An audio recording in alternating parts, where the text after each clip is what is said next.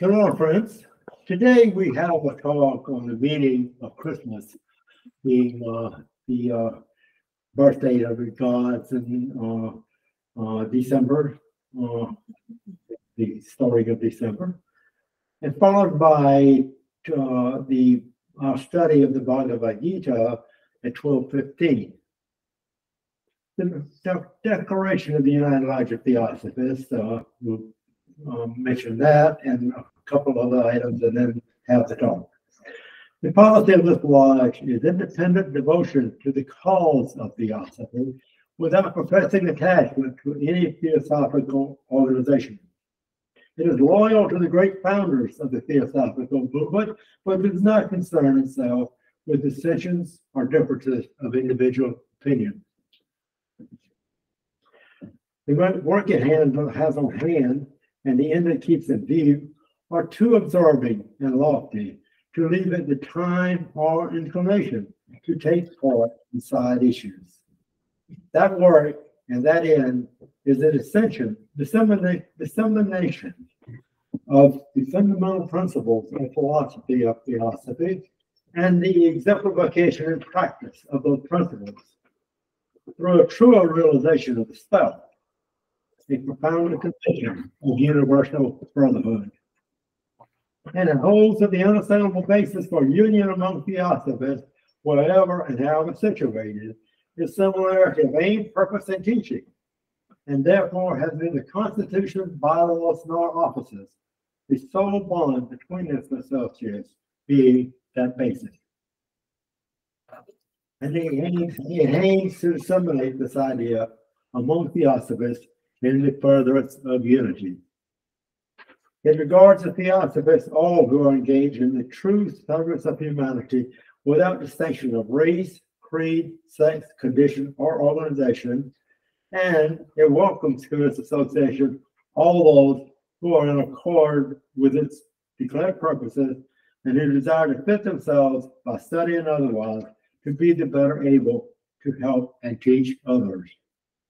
The true theosophist belongs to no cult or sect, yet belongs to each and all.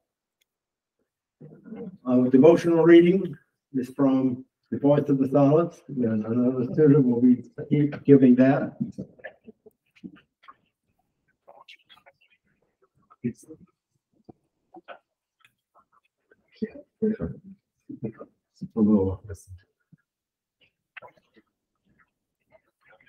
The devotional reading today is from The Voice of the Silence. That which is uncreate abides in the disciple as it abides in that whole.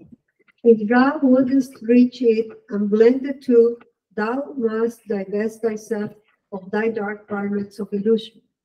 Stifle the voice of flesh, allow no image of the senses to get between its light and thine, that thus the twain may blend in one. And having learned thine own Ashniya, flee from the hall of learning. This hall is dangerous in its perfidious beauty, is needed but for thy probation. Beware anew, lest dazzled by elusive radiance, thy soul should linger and be caught in its deceptive light. This light shines from the jewel of the greatest snare. The senses it bewitches, blinds the mind, and leaves the unwary and abandoned wreck. The moth attracted to the dazzling flame of thy night lamp is doomed to perish in the viscid oil.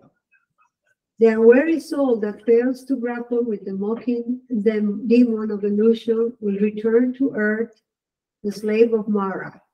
Behold the hosts of souls.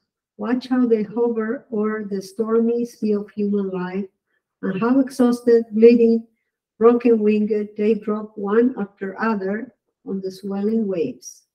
Tossed by the fierce winds, chased by the gale, they drift into the Iris and disappear within the first great vortex. If through the hall of wisdom thou wouldst reach the veil of bliss, disciple, close fast thy senses against the great dire hearsay of separateness that wins thee from the rest. Thank you. And now we're going to touch on the three fundamentals of theosophy as presented by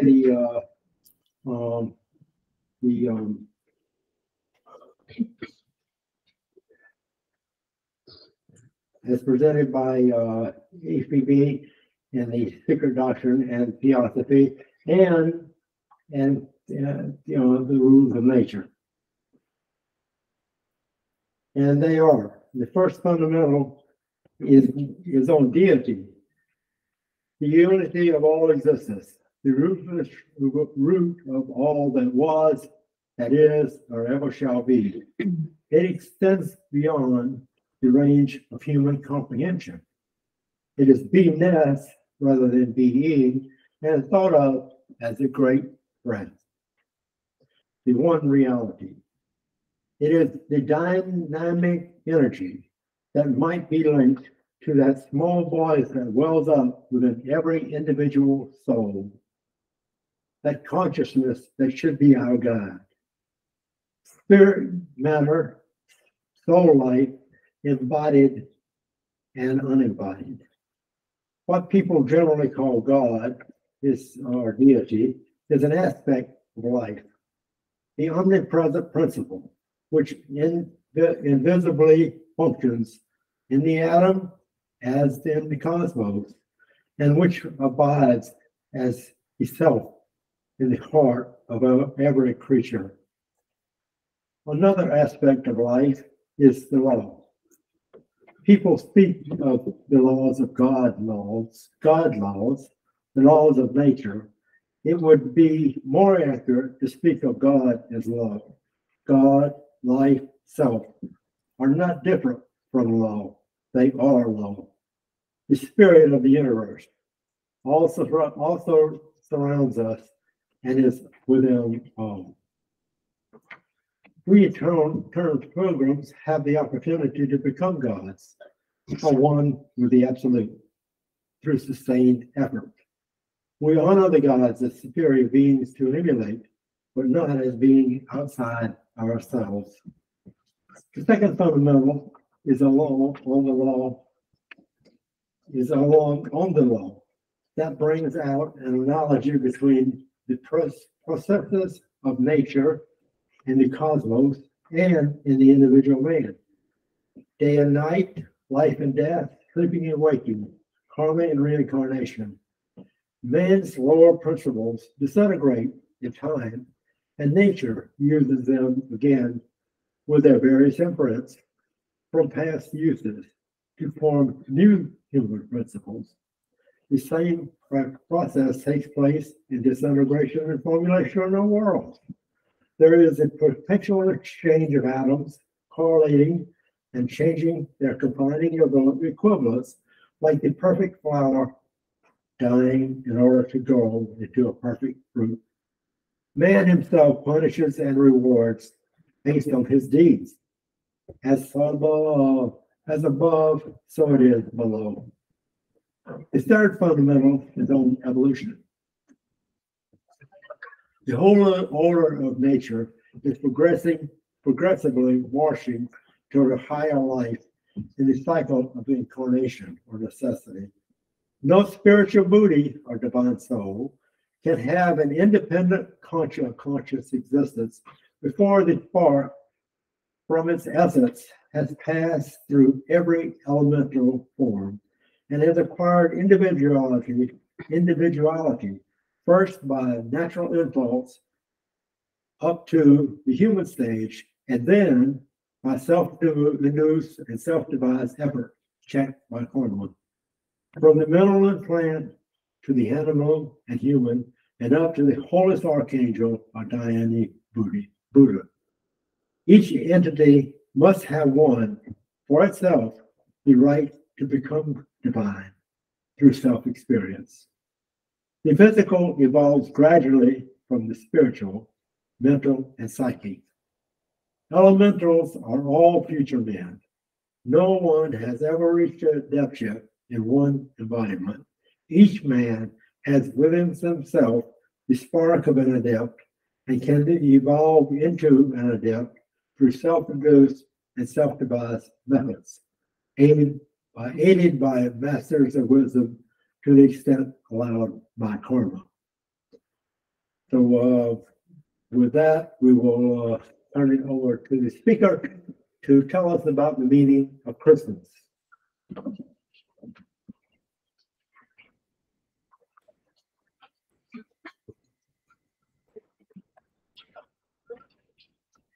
Good morning, friends, and today we will talk about meaning of Christmas. This talk repeats every year, and every year it keeps surprising me in its depth and in the aspect of it that will be revealed and shown just for learning.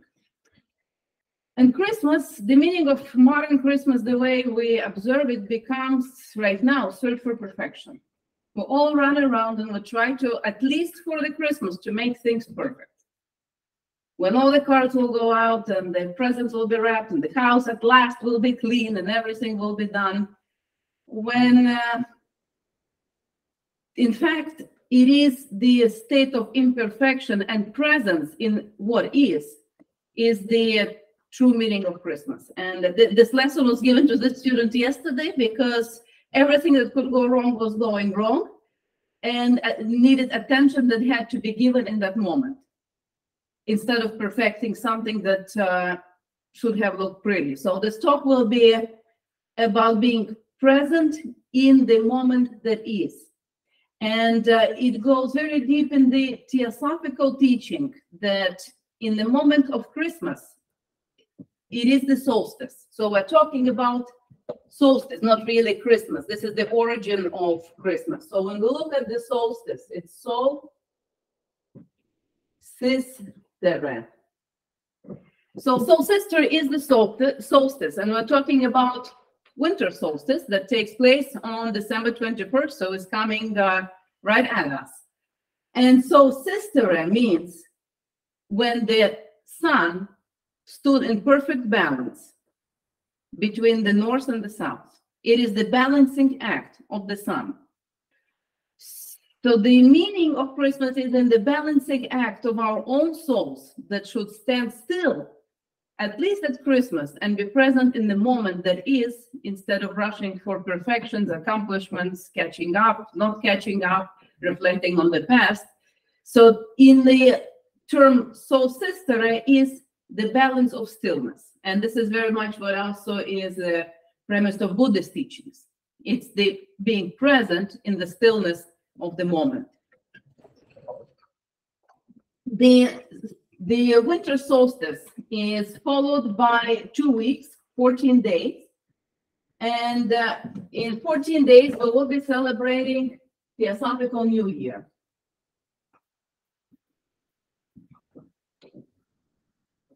Now, in between solstice that takes place on 21st of December and Theosophical New Year, there is one more event that is actually called Christmas, the December 25th.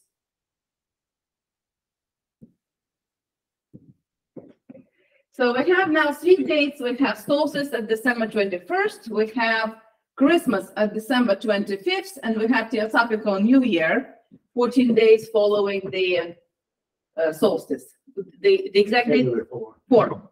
January 4th, not 14 days, but January 4th. So there are 3 important dates.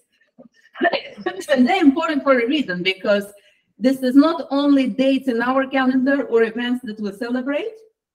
This is really an energetic flow of the universe, of the cosmos, that affects us, of its growth of the astral light, and beginning of energy flow that basically empowers every single beginning. So it's really a growth of astral light that carries out in our intentions forward.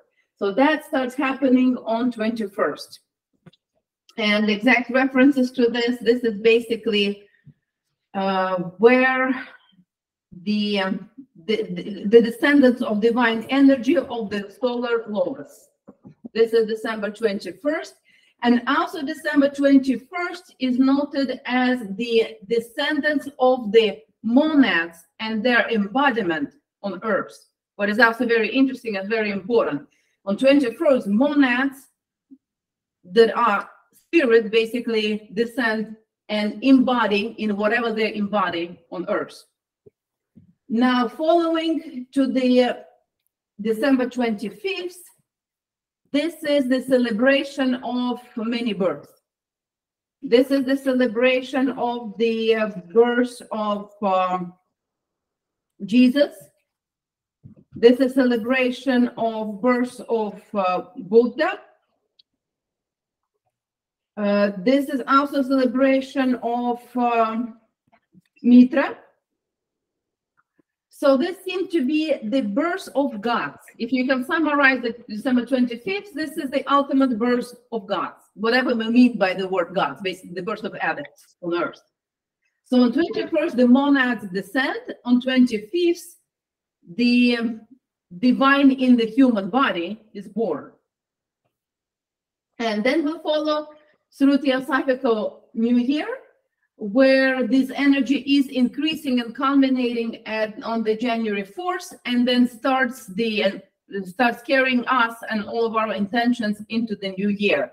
And in a way, starts this balancing act of life. So if I will draw another picture. So this is almost like a clock. If we picture the clock of the year in a perfect way, this is the 21st. So this is the solstice. And this is the balancing act where everything in us is in balance, where we are in a moment of total presence, of aligning ourselves with the astral light. And then from 21st, we go to 25th. And this is where the magic happens of the birth of the divine in us, or how it is named in Buddhism, the enlightenment. So this is basically the celebration of when we're being born into our divine nature. And then from here, what's happening is we continue to Easter. And Easter is also not here just because it is the Easter equinox. Also a very, very powerful energetic point in the cycle. And again, we're talking of cycles. And at the Easter equinox, this is where we are dead to our material world and born in the spirit. So this is when the monad descends into us, because when we read in the Blavatsky's text that monads are embodying themselves on earth, they are embodying themselves. The only place they can embody them is in the human flesh. There's nothing else to embody in the earth that is conscious. So they embody on 25th. This is where we basically possess the divine nature. And at Easter equinox cycle, the divine nature is a moment of self-realization in that divine nature. And this is why this was celebrated as Easter, as basically the death of the human Christ and birth of the divine Christ. And from Easter, we proceed through the year. And this is I call it the act of disbalancing. So each month of the year and each event and all the karmic connections, all the karmic challenges that we're being under pull us different directions to rebalance again in the time when the astral light is increasing, in our intention to retain that balance. So this is a little bit about cosmology of the meaning of Christmas. And when you look at the word soul itself, what soul symbolizes? It is the sun, but it is also meant as the sun, the true one, the one. So sun is the one, the ultimate principle. And it is also the light in ourselves. So this is our birth to the light within, and our balancing with the first principle, with the undivided and ununderstandable one. The sun also in the pagan traditions was viewed as a light giver. So it is something that gives light, sustains light, without which life is not possible. So this is the celebration of life and the birth of all opportunities in us, in nature, and in what we will carry through the year. So this is the first point. And then again, I missed here the January 4th. And there will be a whole separate talk about that we usually have. And the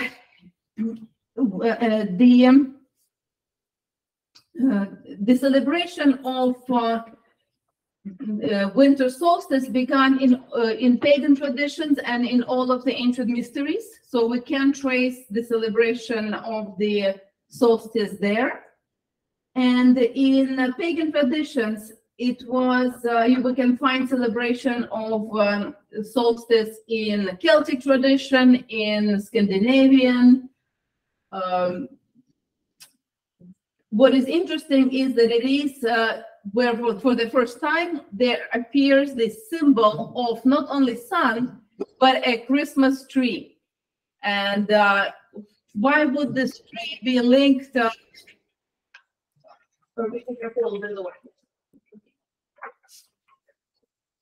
Why would the tradition of the tree be linked to? We have an expected participant here who have opinions.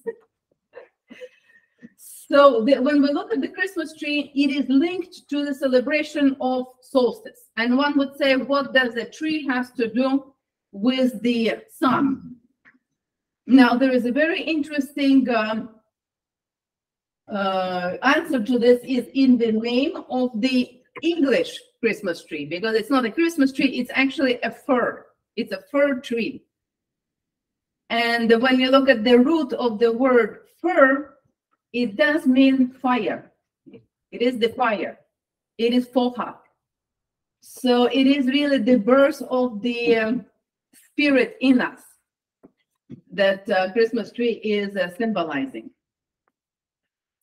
And it was again celebrated in many traditions, along with summer solstice, winter solstice, and birth of the masters at different places and different times.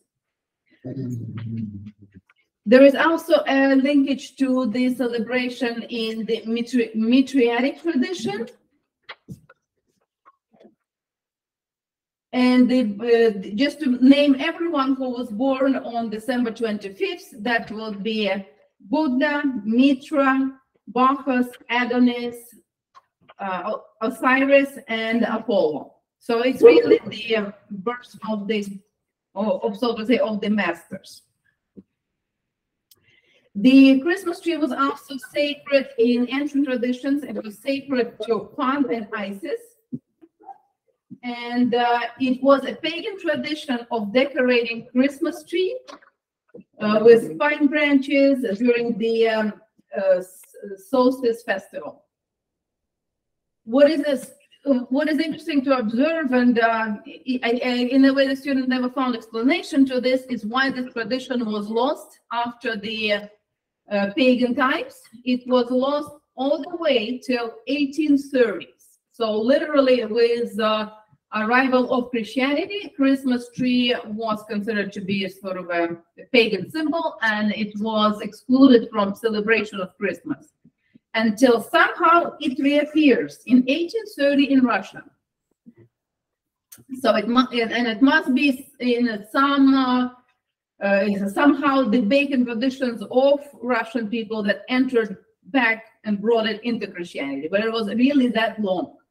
Then it was also accepted in Germany and in other Western cultures, but it came back to us as part of Christianity fairly late. So it literally took a break for 2,000 years.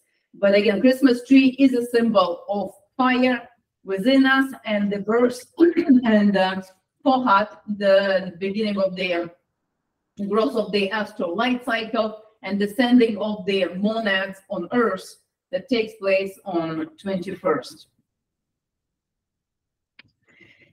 Now, a little bit more about we already talked about the first meaning of being still and knowing who we are, because only in that stillness we can really reconnect with who we are, basically stopping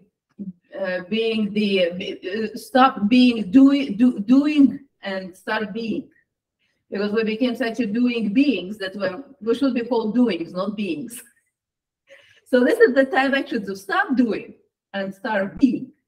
Unfortunately, we do everything opposite. This is where we go on the hyperactivity of doing and stop being. But the first meaning of Christmas is just that stillness and knowing thou art I, and being in the moment that requires attention and not conforming to what needs to be done. Now, the second meaning of, and this is the meaning of 21st. Now, the second meaning of Christmas, and that's the December 25th, is realizing our divine nature, that we are divine, we are the gods. And I have selected a number of passages from the Gospels, from Christian Gospels, that refer just to that. And I would like to read them because they're very, very profound. This is Jesus saying in John 14:12 and John 10:34. We can do greater things than he did. So we can do greater things that he did. We have that power and more. And he was referring to people as God in John 10:34. Another passage says, very truly I tell you, whoever believes in me will do the works I have been doing, and they will do even greater things than these. Then Jesus answers, it is not written in your law, I have said, you are gods. And the interesting part is that in solstice, the light, and we're talking about astral light. Now we're not talking just about the light. The astral light comes in the darkest point of the year. And I would like to make this reference also to enlightenment. But enlightenment doesn't come as a result of a hobby or just desiring it. It does come often after the lightest moments in life. That the darkness is there for us to distinguish the light. And seeing in that light that we are the divine beings and we can do everything that the masters did and to be part of the one and indivisible first principle. And Christmas is time of the third meaning of Christmas. So first is again, being still and knowing who you are. Second, realizing our divine nature. And third meaning of Christmas is sacrifice. And that's a very deep theosophical belief that we are not here just to enlighten ourselves, realize ourselves, our own potential, but to assist the entire world in this ascension. And we are there to assist those who come after us, and there are masters who are leading us. And on this, there is a very beautiful analogy of Jacob's ladder.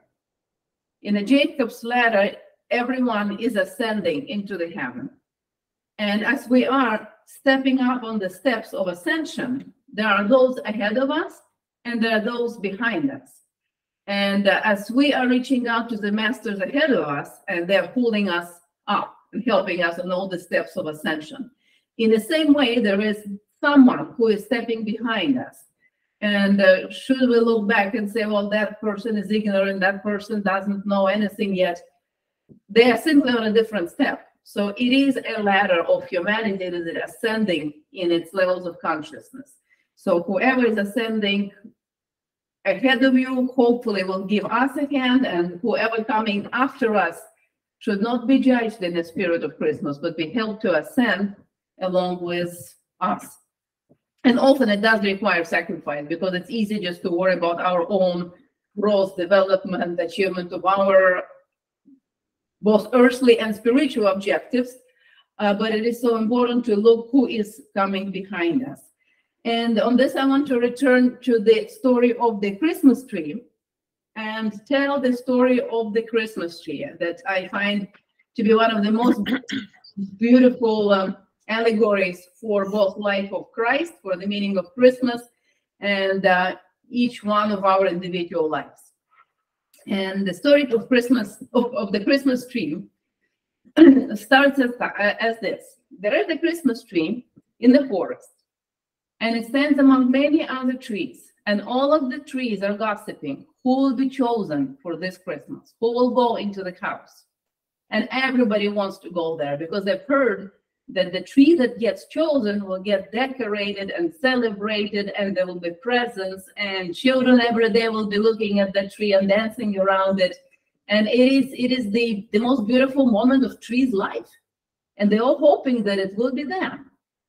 And here comes the horses and the carriage and the farmer and the axe, and they choose the tree, and they cut the tree, and the tree says, it's painful, but it's gonna be me. I'm the chosen one. I will be the one celebrated and decorated, and will be there in the house with all the candy and the presents. And they carry her in the house, they put her in their room, and the next day, what tree was promised really starts. The children come and they put beautiful ornaments on the tree, and they put lights and presents, and every day it gets better and better. The next day, guests come and they all look at her and say how beautiful this tree is, and they sing along around the tree. And then the next day, and for 12 days of Christmas, it does not stop. It is just fairy tale come true. And then there is the 13th day of Christmas, and that's December 26th. And the tree says, okay, so today they're coming again, and there'll be more presents and more singing. And suddenly there's no light in the room, it's dark, no children, nothing. I said, that's strange. Where's the party? Did the party end? And then the farmer's wife comes and starts taking all the ornaments off and all the lights and everything. And she said, where is everything going? I was promised that will last like forever. This is my life now. And everything is gone. No lights, no ornaments, no presents. She just stands by herself in the empty room, no people, no children. Then the next day it gets even worse. The farmer comes and pulls her out of the water and throws her in a very dark attic upstairs. And here she sits, locked up in the attic. It's cold, it's humid, the branches start to dry up and rot, and there is no water. And she says, what did I do? What have I done for this to happen to me? I didn't do anything wrong. Everything was going great, and suddenly, bang, and no fun, no singing, no ornaments, no anything. And now I'm in the attic without water. Now I'm dying. I'm dying. This is what it is. And so she lays there dying, and she knows that it's not going to last long like this. She needs water, and the needle's starting to fall off, and she's starting to look bold and ugly. And she said, well, now no one will ever look at me. Look, I'm no needles, I'm bold, I'm ugly, I'm nothing. And then it gets worse. Then the farmer comes in and started chopping her into pieces. So she said, I'm losing my limbs, I'm nothing, I'm in the pieces. And then he gathers the pieces, brings it downstairs, puts it in a fireplace, and closes the door. And he and his wife sit there, and from shivering, they start looking in the fire, and they're smiling. And the tree is burning. It is burning and burning. And in that burning, she's thinking, that was my purpose. That's why I was here, to burn and give warmth to those who sit by my side. It wasn't to be pretty. It wasn't to be dancing with all Christmas singing. It was to burn and give the warmth, and then be gone. So with this, I will conclude on the Christmas tree story. And if there is any better meaning, it's yet to be found. But this is the the third meaning of sacrifice, that maybe the only meaning we're here is for that sacrifice of our lives. As all energy is borrowed, we take it from the all, we return it to the all, and what we do with it, that's what matters. And if because of it, the world becomes warmer, and the energy grows, and the astral light increases, and we all ascend in that Jacob's ladder into the higher levels of consciousness, that may be the meaning of Christmas. And the final words are from the song. It's on the tree of everlasting fire. And this is very interesting that here the tradition of the pagan fire and the fir get mixed together. So it's all the tree of everlasting fire. Like, why would it be tree of everlasting fire? Well, it's a fir. So it was a play of words. I think it's English song, so maybe it was Celtic roots. It says, green with never dying life. From olden times, thine honor comes, and legends now are rife. So hear, friends all, how that befall will light the tree on Christmas Eve. So this is how we should light the tree of our life, and on the Christmas Eve with a feeling of sacrifice, with understanding our own divine nature, and in the balance of the present moment, without looking back or expecting something in the future. So I'll conclude the talk with this, and if there are any questions, we can discuss and share. I think you took sort of the 12 date to 12 signs of the zodiac up there. The 12 kept coming up in your talk. And that is one thing that we have really lost in our education system and so forth, is how we can predict the future, how the masses predict the future, and that's how. We've lost that idea. And that was one point. The other point is, this is part of this 12 cycle. This number 12 is to number 1. That's the same time of regrowth.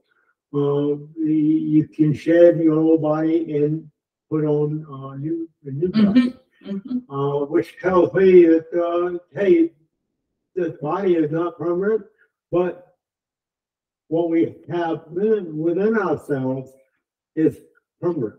It goes from one life to life. That goes all the way around the zodiac, and that's how you can tell from the atom to the human to the universe. That's how the masses really, I think, can figure that out, that we can't. And as we grow, we learn to figure that out.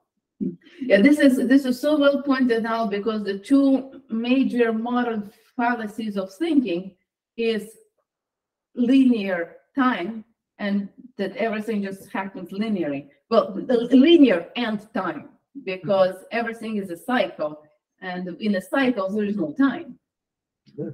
It's just a cycle, and all nature is driven by cycles, our life driven by cycles, but we like to think linearly, and that linear thinking producing time that actually doesn't exist.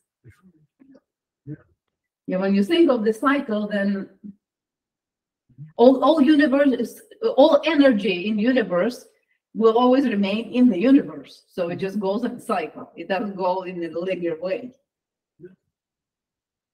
It goes around in a circle.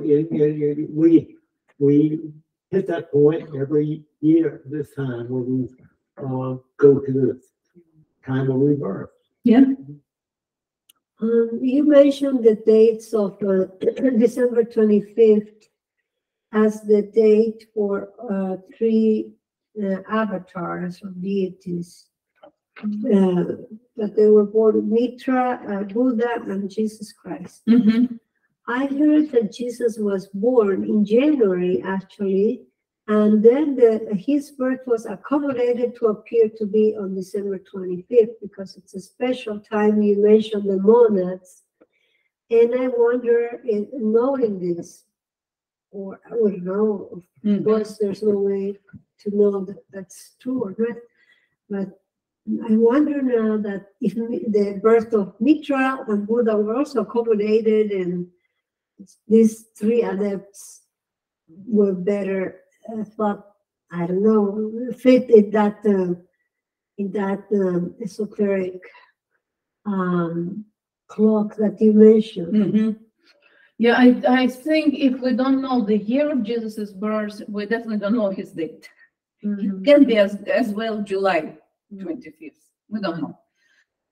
It's probably symbolic that all of their births was aggregated to December 25th. There probably some energetic movement in the cycle why they all were energetically or spiritually born on that day. But I really don't think historically there's any evidence when he was born, because even here the century is not known. There's still debate among the historical community when exactly was he born.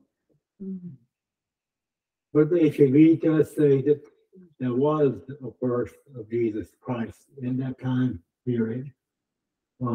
Maybe not at that name that we see in history, but that a great being was born about that time. Yeah.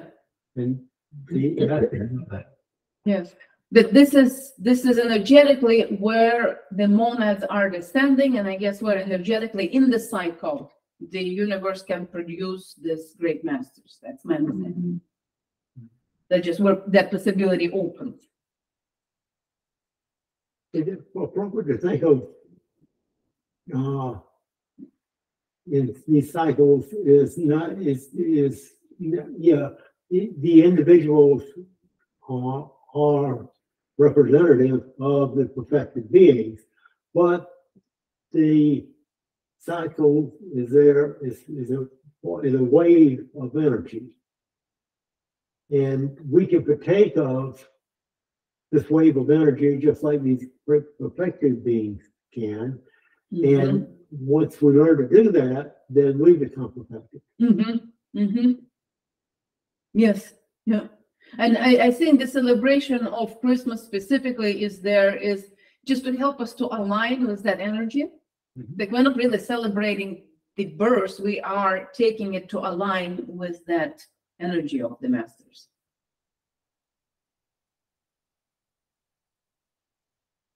So the declaration says we're here to help and teach. And we not only improve ourselves, but we help mankind and the lower beings while we're here. That's our job. Yes, absolutely so. And lower beings is not only necessarily on the human scale. People with different levels of consciousness. It's animals. We had a participant who decided to guard us. Who knows why at this very moment? If they can do all that, why can't they just do it for us? Yeah. Well, we wouldn't grow if they did it for us, right? Yeah. Well, it's like, when you try to do something as a kid and your parent helps you, you don't get satisfaction. You have to do it yourself. So I think it's later in our life as well that we have to do it ourselves, or we will not get any. Are there questions from? Yeah, is there questions online? They're mute. They're muted. No, I think they are. Not yet. I think we're enjoying the questions and discussion so far. They're taking all that in. It takes a while to do that. Yeah, it is such a beautiful time of the year. It just being in the right spirit in it. Yeah. And that's why we talk about the meanings of Christmas. Yeah, it is. So we go through this cycle every year, and we lose that what you were talking about. Yeah, that's what this balancing act, but it has to be there because life happens. We cannot be in a perfect still. We have to live our karmic connections, and until we are free. You mentioned those specific dates in the cycle, the sidereal cycle, and the clock you drew. Those are very the clock pointing the solstice, equinox, and the specific dates. Instinctively, people think of that energy because January 1st. We know the Theosophical New Year is January 4th, but not far from January 1st. Like people instinctively might know about the energy and the impulse they may get because everyone is making resolutions when the New Year comes. Yes. Because there's got to be that impulse, right? That we instinctively have inherited perhaps from our ancestors or something. Because I don't know where exactly that custom comes from to make the resolution. So must be this knowledge was preserved. Yeah. Yes, that this is the time to make resolutions because energetically they'll have the most potential to be carried forward. And then I didn't draw this, but there is the summer solstice. And then we have equinox. And summer solstice, like when you think of it, just even like in a common sense, this is the birth of physical. This is where all the fruits of summer and all of the physical attributes are born. So this is our physical birth. And then we go through the cycle of embodying the light. Every step on the clock is preparing for the next one. Yes. That's how I see it. Yeah. Yeah, it is a cycle. And if we could understand to live in a cycle, it would be so much easier. Yeah. And be guided by the energy of the cycle. Do you think the story of the Christmas tree would have been easier on the tree at the beginning, knowing that at the end, he or she, I don't know, it would accept his fate, like, okay, this is what I was meant to be at the end, to give warmth to this family. Because it was happy at the beginning. I'm trying to relate to our lives. I'm afraid if the trees would know what happens to them at the end, they would say, not me, not me. They would want to be cut and go to the grass. Everyone wanted to be chosen. Yes. This is the transformation. When you go through all the joys of life and you think you're the one, and then you start losing all of that, and then the real meaning comes. Yeah, but the real meaning, you have to accept it. Also, the real meaning is Christmas and what is done with the ashes. Yeah. That is that regenerates another life. again. Yeah, I see also the message of impermanence there and acceptance, of course. And the fire that the fir is the life, right? Yes, the fir tree was in fire to burn and produce energy. Like it wasn't there to look pretty; it was to basically explode in the energy, to give that energy to that. Transfer energy. Yeah, transference. Almost like alchemical. Yeah, it was transmutation of energy. Like you're not here just to hoard energy. That's not the meaning. Like energy cannot be hoarded; it's to be exchanged.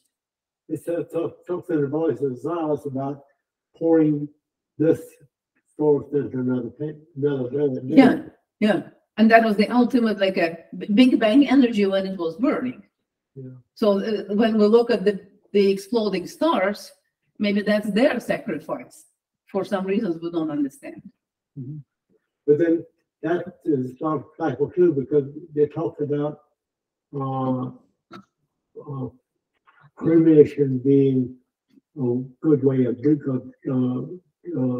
doing that, because when you cremate, then the voice that talks about supporting that portion of the man. That some people would consider that to be they take the ashes and put it in the ocean and sweetens the ocean. If you live the good life and so forth, it helps everything around. It's not measurable with modern science, but if enough of that went on, it would sweeten the ocean. That's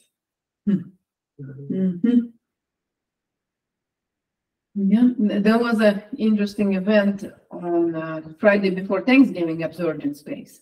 It was a very, very high level of some cosmic radiation that they basically said cannot be produced even by explosion of a star.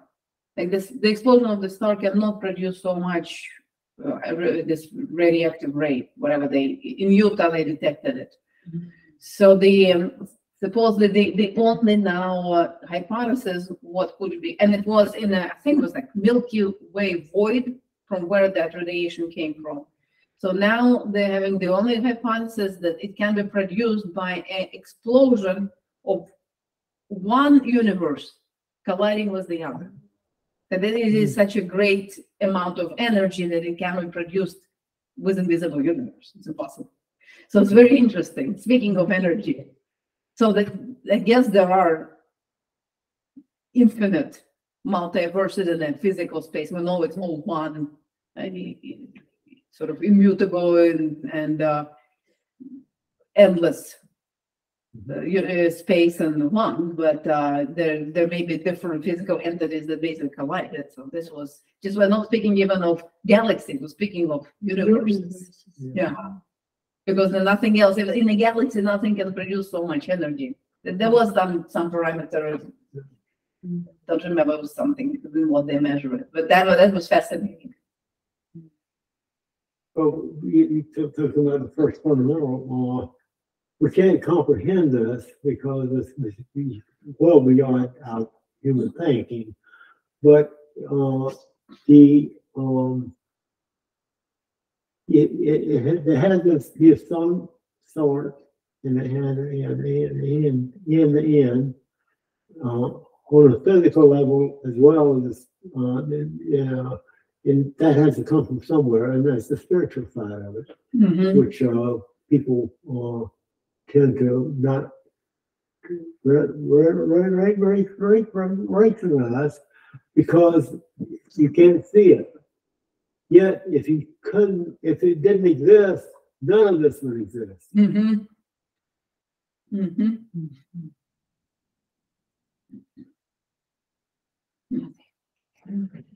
Yeah, really, I will be thinking about your question. Would trees be better off if they would know what happens to them? No, I'm afraid all these trees will literally commit suicide. They will burn. But at the end, when it happens, that's where we find meaning. Yeah. But that's just one way that we affect life is when we get recycled, if you will, through this process we were talking about.